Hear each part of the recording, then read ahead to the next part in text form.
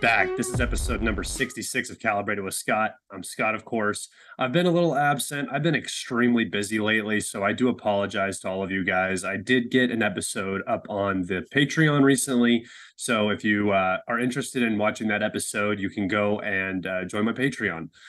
If you are somebody who supports my work and you want me to keep doing this, I would like to start doing this full time. That is the easiest way now that you can support me. Obviously, watching my videos on YouTube is a great help, but the Patreon is an area where I'm going to be posting exclusive content. Not as much important content like these updates are, but fun interviews and conversations that I have with people that are also in this information space. So the first video is up there. I'll be probably doing 2 or 3 videos a month on my Patreon. But any of the big interviews like Brian Berletic or anybody else for that matter will likely be going up on the YouTube, and all of my situational reports on the Ukraine conflict will be going up here. So without further ado, let's just get right into it. We have a lot of updates today. We have about 9 days worth of stuff to talk about. So this video might go a little long, but we're going to get through it and we're going to cover as much as we possibly can. I'm going to start with the counteroffensive updates around Bakhmut. The Ukrainians have really slowed down. Klishchivka is still basically entirely gray zone. The Ukrainians can go into the town, but they get hit when they're in there. The Ukrainians are making slight progresses here and there, but nothing really of any substantial. Nothing to take notice of really in this area. The Russian offensive up in the north, if you call it an offensive, there hasn't been a very large commitment in this area. A lot of sort of gray zone has been captured. Some Ukrainian strong points have been captured, but there's not been a large force commitment in this area yet, like I was expecting there to be. I think it would be appropriate for the Russians to do that right now. Maybe they have already accomplished their goals by forcing Ukraine to rotate troops up to this area. But in the LPR and in the Kharkov region, the lines are pretty stable for the time being. Down in the south, the lines are also pretty stable. The Ukrainians, since my last video, have actually had geolocated proof that infantry has crossed one of the lines of defense. That would be the anti-tank ditch, the Dragon's Teeth, and the fortified lines. So we do have confirmation that Ukrainian infantry has crossed this territory near Vorobe. However, it's important to notice that there are no vehicles in support of this. So most of this is just deep reconnaissance groups, or DRGs, that are penetrating this line and, ending up getting hit by artillery and AGS fire, which AGS is just a grenade launcher machine gun, basically. It shoots 40 mic and 40 millimeter grenade launchers, or grenades, sorry. So we have the only evidence we have of the Ukrainians crossing the line is casualties, wounded in action and killed in action, and no vehicles to this point. So there was a lot of talk over this last week of some sort of breakthrough. They've made it through the first line. The next lines are going to be easier. In fact, they haven't really made it through the first line. They're still trying to overcome the first line. This is where all the fighting is going on. Infantry has been able to get through in some areas, but the infantry that gets through is ending up being targeted by artillery, and other arms are hitting them. So no real significant progress here. And the direction that the Ukrainians are going, I'll put up a map here, towards Vorobe, is really not the direction they want to be going. The main thrust of the Ukrainian offensive was supposed to penetrate through Robotny and head south towards Melitopol. Right now, they're being sort of pushed along this low ground where they're able to make progress because the Russians aren't willing to hold this valley territory. And the Ukrainians are just continuing to push down this valley where they're getting hit on all sides. So the Ukrainian counteroffensive has continued to not make any progress. Since my last video, there have been no major updates. Robotny is still 50-50 in the gray zone. I'm sorry, not 50-50. 1/4, the southern 1/4 is still in the gray zone. I don't think the Russians occupy any positions in the city itself or in the village itself. but the Ukrainians can't actually control the whole of the village. So this has been a thorn in their side the entire time. They really would like to secure this, but it just hasn't been working out. And the Russians continue to attrit some of the best brigades of the Ukrainian armed forces, the NATO standard brigades, the 46th and the 82nd Mechanized Brigades have both been committed.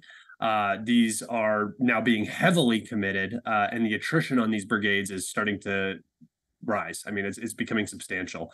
And if you guys remember, these brigades are not actually full manned brigades of 4,000 to 5,000. They're closer to 2,000 to 3,000. So attrition on these brigades is actually going to be more substantial with less losses. So if you lose 100 guys, that's a larger percentage of your entire brigade than if you were to lose 100 guys, when you have a total of 5,000. So things are not going the way that the Ukrainians had hoped. And I had actually recorded a video before this video. And the whole time in that video, I was talking about where are these Challengers, the Challenger tanks? We haven't seen them brought into action. I had mentioned that it may mean that the 82nd hadn't been fully committed yet, and that they were still sort of like probing before a large major attack. And right after I recorded that video, I hopped on Telegram to start gathering my photos and stuff that I edited into the video, and I saw a Challenger burning. So I scrapped that video because that was a good portion of my last video, and I'm here redoing it. And here is that Challenger video.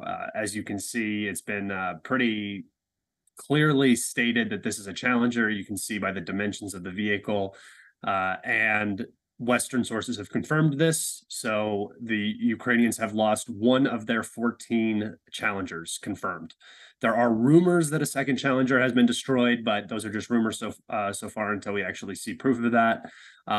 So 7% of the Ukrainian Challenger fleet is now gone. We saw a lot of cope around this. I'll put up some cope right here, so you guys can laugh at that. A lot of survivability. One of my favorite people to make fun of in the information space, Laser Pig, came on and basically was making the claim that the Challenger had a mechanical issue. The crew ended up jumping out of it and dropping a Molotov down in there to prevent it from being captured, which is hilarious because, well, for the first part of this, we have to figure out where this tank was, and it was geolocated to the north of Rabitny. So coming into the settlement of Rabitny, where the Ukrainians have full control, the claim is that they burned it down so that it wasn't captured, which is just nonsense. A few hours later, we ended up getting footage of the tank getting hit by, I believe, an ATGM or a artillery round. I can't remember. But the Challenger is gone. People are saying that the crew survived. I mean, there's no way of knowing. You're never going to know if that crew survived. And it's just cope again. Remember, this is the first Challenger tank that has been lost in combat. That was the Challenger's whole prowess, was that it has never suffered a casualty in combat other than one friendly fire incident, and I think like 2004 or something like that. The first Challenger lost to the Russians, which is just a very, very interesting way of looking at this weapon system. It's something that I don't think anybody who was designing the Challenger would have ever thought it would be used for, and lost to the Russians. So that's it's just something interesting, something kind of cool, something historic that happened over this last week. But the Ukrainians are still insistent on pushing. So negating the losses, they are continuing on this offensive that is clear to almost anybody who's looking at it objectively has failed.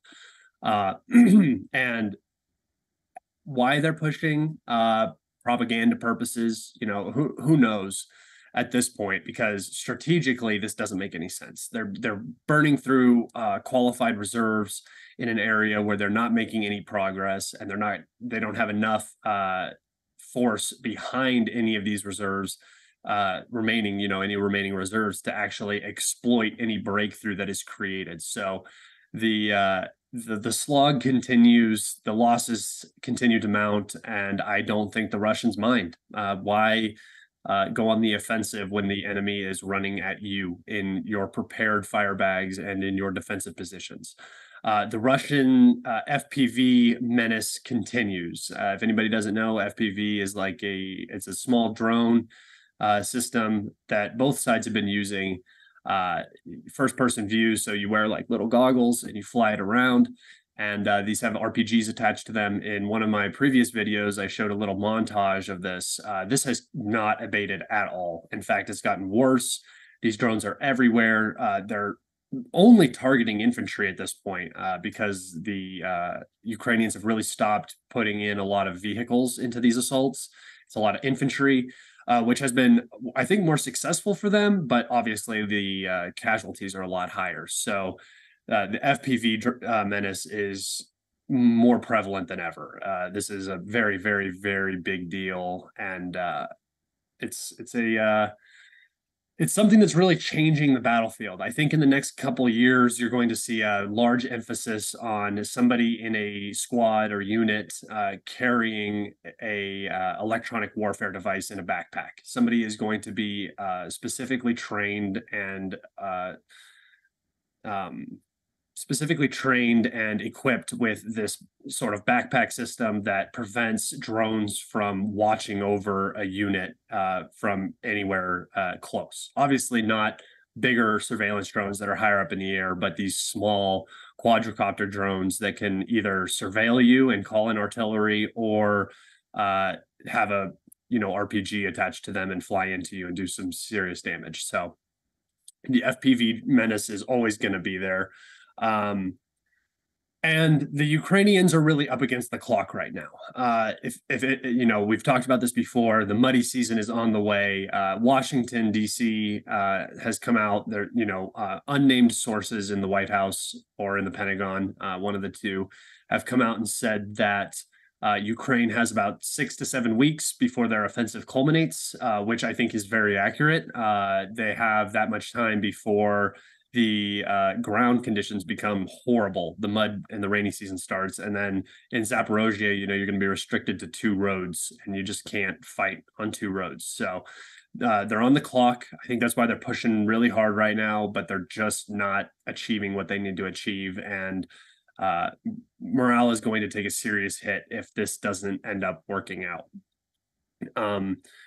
We've actually got some equipment updates. In terms of advances in the Russian military space, we have the first confirmed use of a Fab 1500, which is a huge bomb with a guidance kit system. The Russians were struggling to make a bomb of this size work with the guidance kit. Apparently now they've solved those issues. The guidance kits for these weapons are going into mass production, and this is just going to significantly increase the losses of the Ukrainian armed forces through deep strikes. Anytime you're advancing, you have the chance of having something with an 800 to 1,000 kiloton warhead. I'm sorry, not kiloton. Kilogram explosive warhead coming down on top of you. It's not a good time. So this is another advance for the Russian aviation, and their usefulness will further increase. We've seen an increase in Fab usage just in general, guided bomb usage. Fab 250s, Fab 500s have been falling nonstop on Ukrainian positions. In the Zaporozhye area, they're talking about 50 to 100 being used a day. Over the entire SMO area, 100 to 200 being used a day. So there's a lot of bombs dropping all over the place, and it's causing significant damage. I made a post about this where I talked about if only 10% of the bombs are actually doing damage, because sometimes they do have some slight accuracy issues. That's still 5 to 7 mass casualty or equipment losses a day that you're dealing with, right? HQs being hit, ammo supply being hit. It's just another attrition, another strain on the Ukrainian system right now. And I think it's significant enough that it's being noticed. We also have some updates. The West is now confident that they are going to be sending ATACMS, which is a long-range ballistic missile, to Ukraine, fired out of HIMARS or M270 missile launcher, which are like the same thing. One is tracked, one is wheeled. And this system is a red line for Russia. So this is another escalation by the West. The Russians will probably do nothing as they've done all the rest of the escalations, or they do some sort of horizontal escalating somewhere else in the world. But in terms of direct escalation from the Russians in the SMO and a direct response, I don't know if we'll see it. I've kind of given up on that line of thinking. Russian red lines seem to be pretty loose, and they are willing to take embarrassments and stuff like this on the chin in to negate. I don't know what their thinking is. See, this is where I start to come into conflict with the Russian MOD and how they operate. If I'm putting a red line in the sand, I'm making it a red line and I'm going to stand by that. But I'm also not in a position of power where I'm dealing with the lives of, hundreds of thousands of men and potentially putting my country on the brink of a war. Escalation always has consequences. It's always a double-edged sword. So, I'm not there. I don't have all the intel, and I'm just giving my unqualified opinion, I guess, on that. But that's pretty much it for the counteroffensive. We really haven't seen any progress still. We're coming up on day 95. So it's been a slog fest, and it's been really rough for the Ukrainians. They're just not getting done what they need to get done. And, I think that this is a result of mismanagement of force usage around Bakhmut over the winter and into the spring.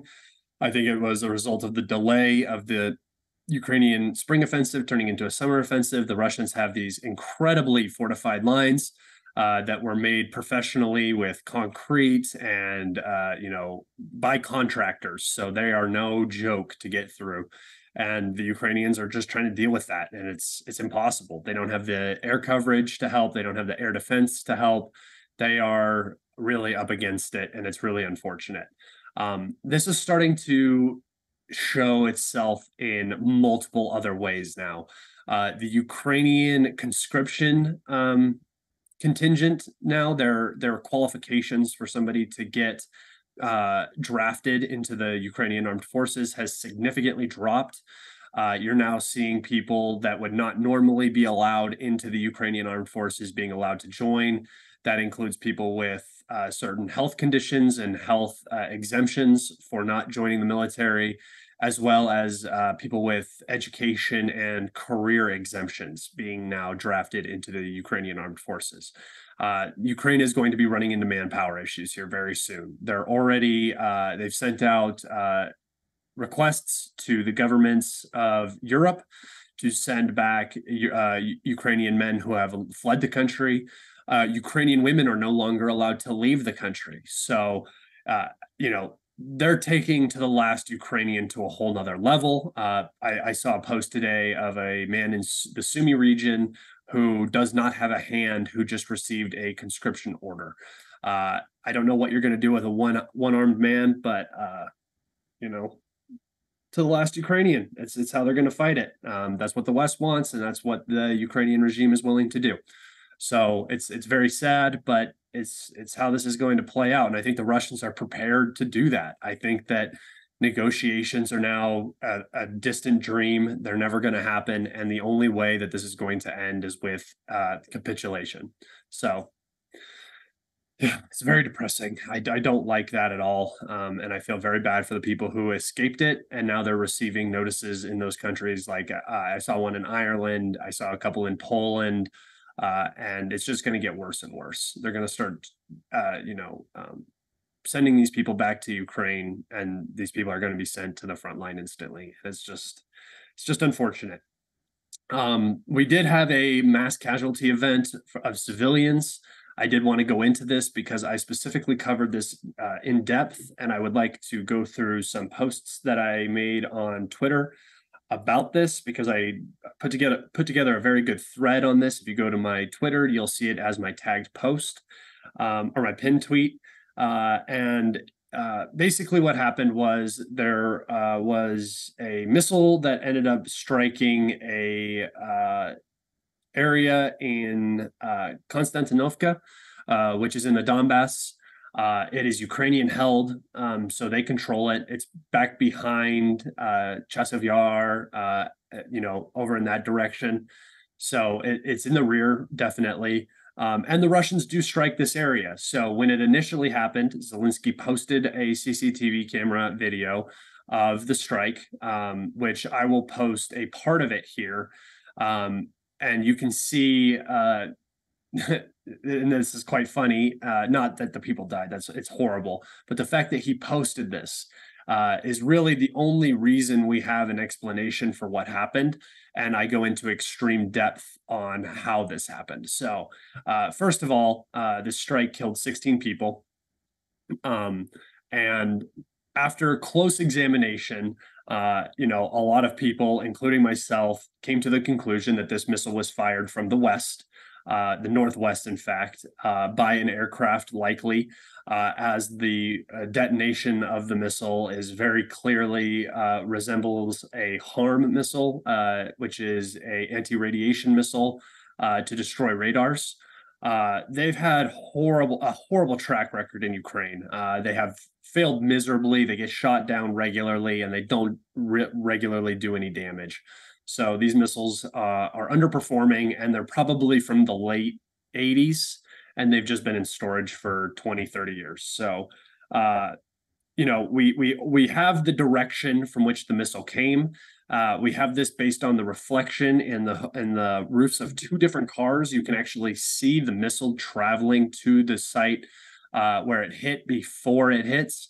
And one in the silver car and in a black car. I'll show you that video right here. It's very clear. You can see the missile. You can also watch the people's attention turn towards the direction that the missile is coming from, via sound. After geolocations were done, we figured out that the street and the direction that the missile came from was the northwest. I then dug a little deeper and looked at the actual explosion. I'll show both of the stills. These are two different explosions. One is the one that happened in Konstantinovka, and the other is a HARM missile that detonated. So, the AGM-88 HARM is a missile system that employs either tungsten or, in the older models, steel balls. And these are used to just shrapnel out an area, probably why the casualties were so high. And another piece of evidence that is very clear that shows this is that there is not an actual impact. This missile system detonates in the air and spreads these tungsten balls or steel balls over an area. They just it airbursts and blows down like that. So we have an airburst, which is not a Russian long-range weapon system. Doesn't normally do that. We have shrapnel evidence, which I'll put up some pictures here of these tiny balls that flew out in every direction and put holes in all the metal. We also have no impact crater on the ground, which is common for Russian missile strikes. There's no impact crater, which means this weapon was airburst. And we have a direction which it came from. So most likely what happened is a Ukrainian plane was flying over eastern Ukraine, over its controlled territory. It fired this missile, and for whatever reason, failure, misfire, I don't know, this thing flew right into a jewelry store and an open market on the road and ended up killing 16 Ukrainian civilians. It's a horrible event, but it's very important to start pulling apart these propaganda claims from the Ukrainian government, saying things like, oh, the Russians did it. Oh, the Russians are a terrorist state. It's a significant claim to say that Russia intentionally targeted civilians and killed 16 of them. That's a very big deal. This has not been Russia's MO this entire conflict, and I don't care what people try to tell you. The Russians have, even the most exaggerated casualty claims for Ukrainian civilians is still insanely low for a large scale conflict of this scale in Europe. Over a duration of over a year and a half. Oh, it's longer than that now. the casualties are so low. I mean, you can look at what the U.S. did in Iraq during its invasion, and that was only 44 days or so, right? Uh, a lot of civilians died, and the Russians have been very, very cautious about not endangering and killing civilians to the extent that they can. Obviously, it happens. Obviously, that there are instances everywhere of civilians dying when they should not have. It is horrible. And that's why we don't want wars, is because civilians tend to be in in the line of sight. So, but you have to pull apart these claims. You can't let these things sit, because then people will take them and run with them, and now Russia is a terrorist state targeting Ukrainian civilians. It's just ridiculous. It's not what happened. They lied.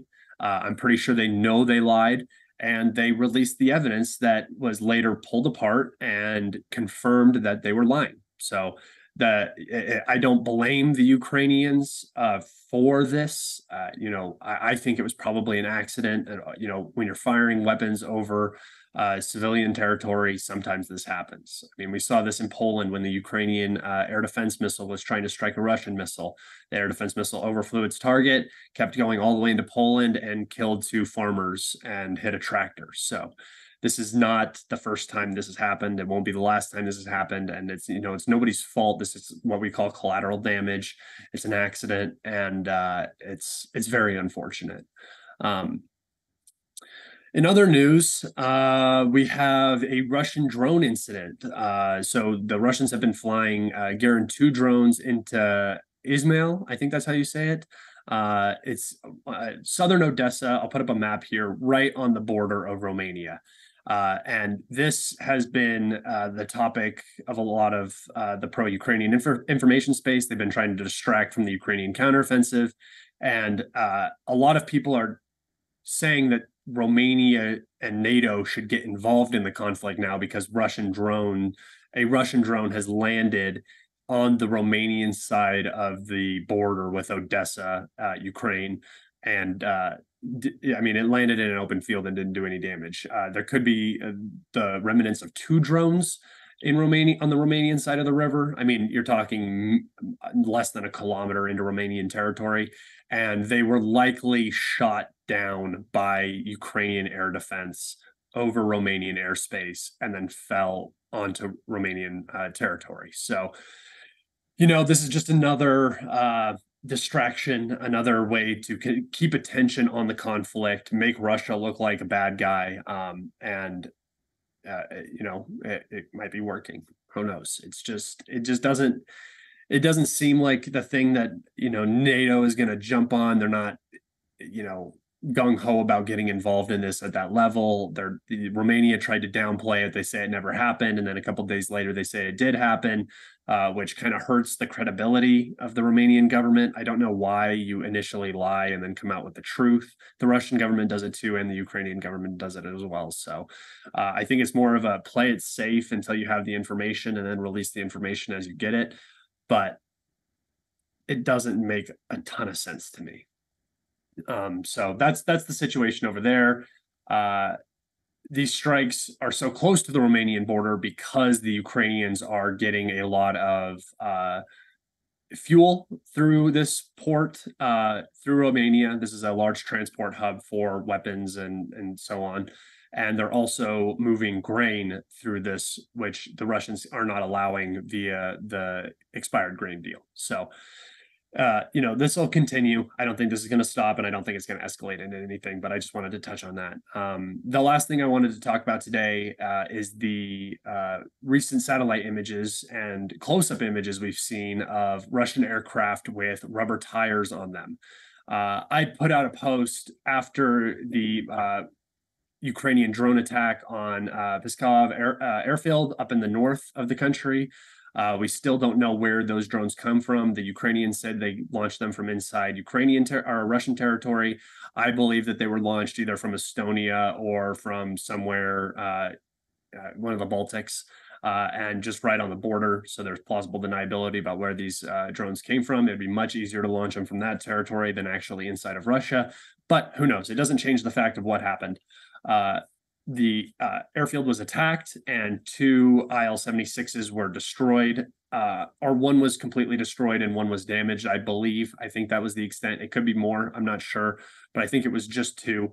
And then after this event, we saw the Russian military putting rubber tires on the tops of their planes, which everybody's laughing at. And I laughed at it too, because I'm like, what is a rubber tire going to do? Spend the money, build the hangars, protect your aircraft. It's very simple. These drones are not doing an insane amount of damage. You're just talking about a very vulnerable vehicle with a very cheap and expendable drone system that are taking these out. So just build some cheap hangars. They're not expensive. You can do it. You're a huge industrial country. It would take no time, but they seem to be moving very slow on that. And I don't know why.